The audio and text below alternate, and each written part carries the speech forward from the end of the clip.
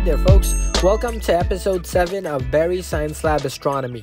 Today's episode is very exciting because we're going to be talking about none other than the solar system. The solar system is of course very well known, we live in it, and there's 8 planets, there's the gigantic sun holding us all together with its gravitational pull, there's the asteroid belt separating the inner terrestrial planets from the outer gas giants, there's the Kuiper belt outside of Neptune, and the Oort cloud. So there's all of this beautiful, amazing structure in the solar system.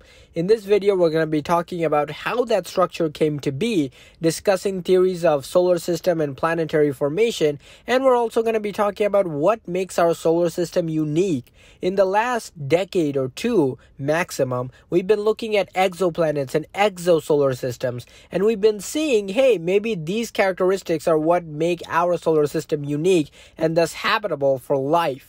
And thus, in this video, we're going to be talking about the different factors that make our solar system uniquely suited to be a abode for life. So, let's get started. And if you want to join me along for the ride, then buckle your seatbelts because we're going to explore the solar system. All right, folks, let's go ahead and check it out.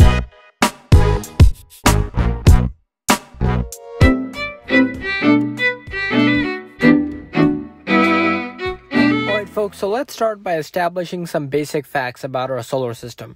First of all, 99% of the mass of our solar system is deposited inside one celestial object. You guessed it, that's right, the sun. Without the sun, 99% of the mass of the solar system would be gone. Okay? The closest thing to the sun in terms of mass is Jupiter, which is much smaller than the sun and has much less mass, of course. But that's the next best thing you have.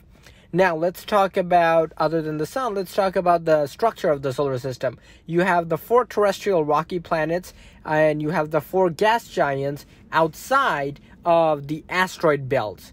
Okay, so those 2 types of planets, gas giants and rocky planets, are separated by this layer of asteroids. And then beyond Neptune, you have what's known as the Kuiper belt, which is full of, dwarf planets and asteroids and comets. And then even beyond the Kuiper belt, you have another cloud called the Oort cloud, where you have really, really cold, rocks flying around. So that's the basic structure. Good question, Dad. So there's a few theories that try to explain how the solar system formed, but perhaps the most important one is that of the planetary nebular disk. Okay, so what does that model say? It says that we began as a planetary nebular disk, and what happened was that there was a shock wave through space that may have caused that stellar nebula to start compressing, to start falling into its own gravitational weight.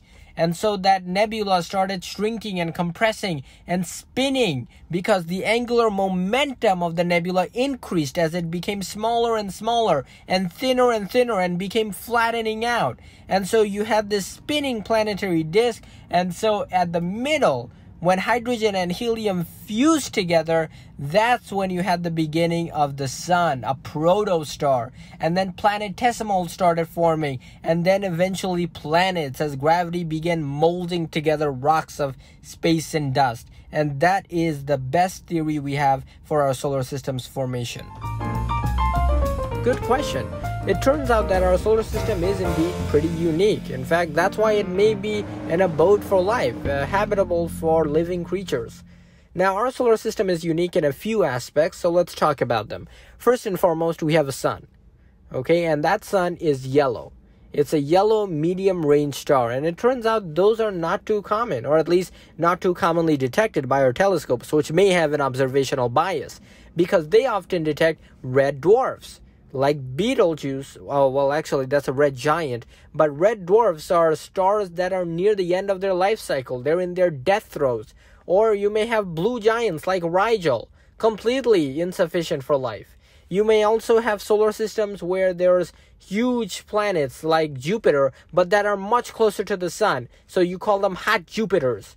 And so our original ideas of solar system formation are now completely thrown off the block, because now we see just how unique our solar system is, because our solar system doesn't have these common planets like hot Jupiters or sub-Neptunes or super-Earths. Indeed, our solar system is turning out to be an anomaly in many respects, because it's missing so many of those key characteristics of other exosolar systems. So those are some things that make our system unique.